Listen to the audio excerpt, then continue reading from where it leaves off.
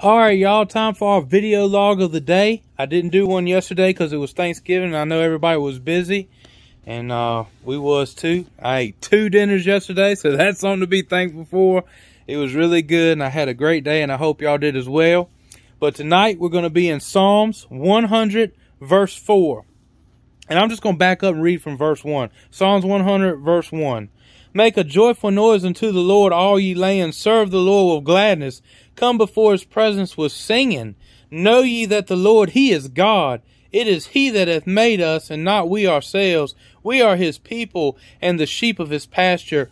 Enter into his gates with thanksgiving, and into his courts with praise. Be thankful unto him, and bless his name.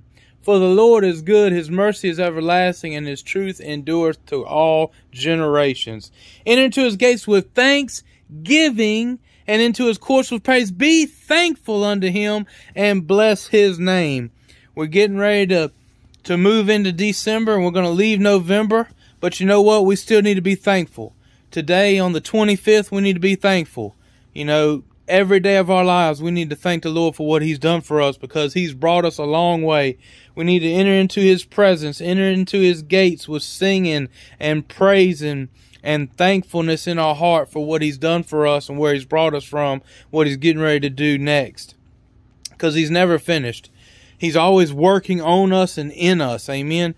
So when he works on us, that gives us something to work through us. Come on, y'all. A lot of times preachers preach on things that they're going through, or we preach on things that we're studying and living in our own life and experiencing. So experience is the greatest master of knowledge, right? So when we not acknowledge God and we praise his holy name and we had that experience in him, come on, y'all, of his presence and his gates and everything about him, then that gives us a new understanding.